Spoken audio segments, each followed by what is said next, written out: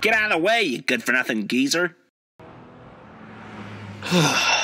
Now I know what you're thinking.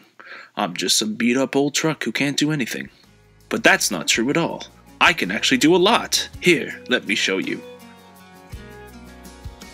The process of building a brand new car produces a lot more pollution than you may think.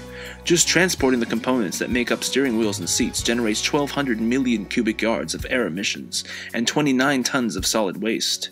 Throwing out things like upholstery, lead-acid batteries, tires, and other car materials adds to this as well. All of this can really start to add up. Manufacturing cars actually makes up 1/3 of the pollution produced by cars. That's where cars like me help out. Recycling cars can cut down on this pollution significantly. You can recycle engines, water pumps, gas tanks, car seats, and rubber.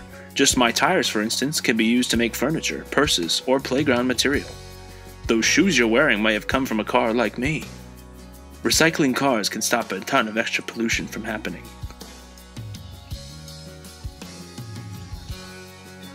Do you see how much I can do? Consider recycling your old car today, so that we can drive towards a more eco-friendly future.